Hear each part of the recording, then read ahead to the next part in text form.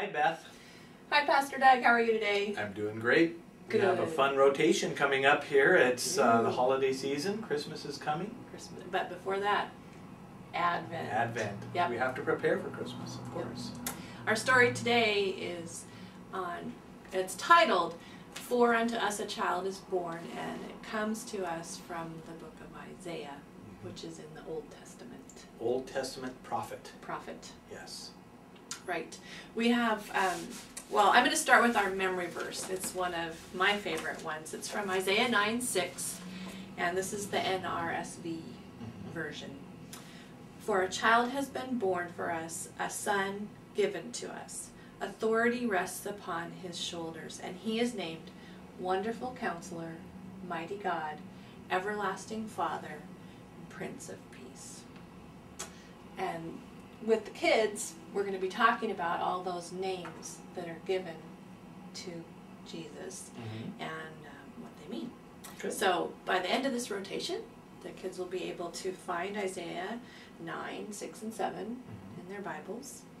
They'll memorize that wonderful verse, understand that Jesus is our wonderful counselor, and learn ways of practicing talking to him in prayer. And how do we value and have that relationship with God and Jesus as our wonderful counselor.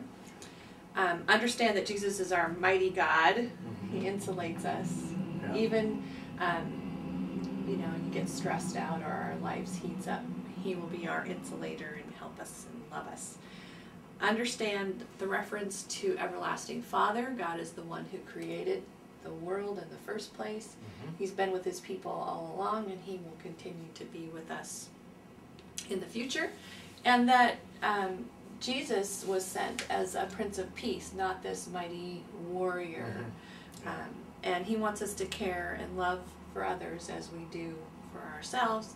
And then to help make the connection between the Old Testament prophets and prophecies to the New Testament fulfillment of those prophecies. The coming of the Christ child. Yeah. That's right.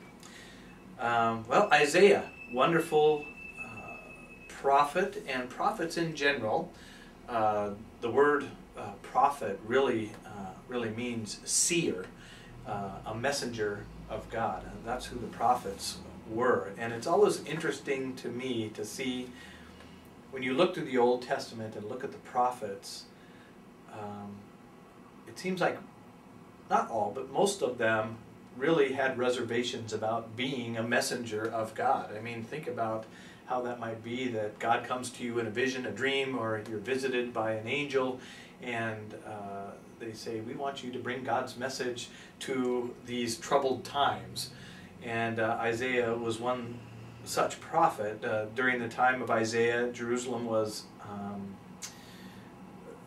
he was a counselor to the kings in the 700s before Christ, BC, and it was during a time of threats of war with Syria, and the Assyrian army was also threatening them, and so there was all this turmoil, all this stuff going on, and people were not trusting in God, were not turning to God for help. Rather, they were putting their trust in other kings and other rulers, and wanting to side up with some of the powers that be of the day, and even other gods. And so Isaiah was seeing this happening and saying, this is not right. We need to trust in God and turn to God. And there's a great part of the story in Isaiah 6 where in a vision an angel comes and takes a hot coal out of the fire, because Isaiah is saying, "Who am I to be a messenger for God? I have unclean lips." And so this angel comes and grabs a hot coal and touches his lips and purifies his lips, and then he says, "Now who shall we send to bring God's message to God's people?" And of course there's that great line of Isaiah, "Here I am, send me. Here I am, send me." So that's Isaiah in a nutshell. Beautiful book. I encourage you to look through the book of Isaiah and see some of the difficult messages that he needs to bring to the Israelite people. So that's what a prophet is, a messenger of God. So my understanding too is that the prophets maybe didn't understand the messages either, the whole thing that they were saying. Sure. People. They understood how difficult the message was. Right. I think that was apparent. But yeah, the scope of the message and Yeah. what that message was really, you know, the bigger picture of the message, you know. So they God were really, only knows. yeah, they You were know. really trusting in God, Sure. and really devoted.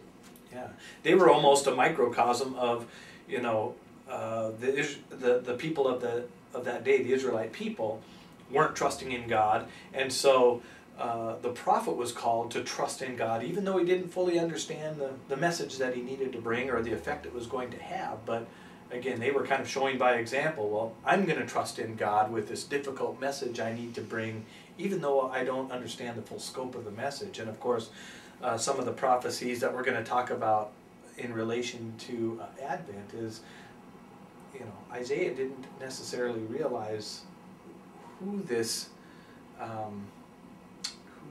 Christ child was going to be. Right. And so, anyway. Or how long. Or how long it was going to take for that to happen, or even when he prophesies, you know, he will be called Wonderful Counselor, Mighty God, Everlasting Father, this Prince of Peace. You know, they still had this idea of being delivered from all these wars and this violence and this oppression. I mean, they still had this idea, even though he calls this this Messiah a Prince of Peace. You know, I think in their mind they still had this idea of this great warrior king was going to come in and bring peace by, you know, by the threat of violence or something. So anyway, fascinating stuff, the prophets.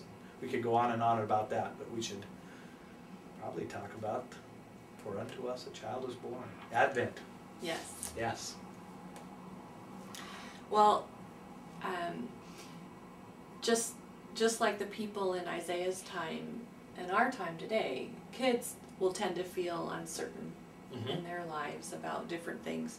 One of the things that children will learn by studying this story is that they'll have an appreciation for God's ability to plan for the future. Yes.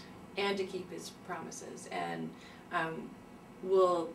it's hard to understand 700 years. It's hard to Yes. understand 7 years. 7 years. Sometimes it's hard. 7 days. days. I know. Yeah. So they'll understand that. Maybe not understand it, but we'll be talking about it. Yeah. And that God also was preparing. He had this plan, and he was preparing people to receive the Messiah. And those people probably didn't know they were being prepared to receive a Messiah, which makes me wonder about my life today and our lives. You know, what are we being prepared for? What are all the little encounters that we have or situations that we have to deal with? How are those preparing us for the future? So in talking with children too, that's a great thing to remember when stuff happens at school or with siblings or whatever. You know, what are you learning from this? Or how might just be aware that God will use that. Yeah. He'll use our experiences to shape and mold us. Yeah, and it's really, I mean, that is our journey, our walk of faith from when we're infants on up to when we pass on to the life to come. And, you know, that we are continually called to have that faith, which means we don't always understand everything that God is doing in our lives. We are just called to trust in God and continue to turn our life and our situations over to God. And I think that leads us right wonderfully into that first title that God is given by Isaiah as our Wonderful Counselor.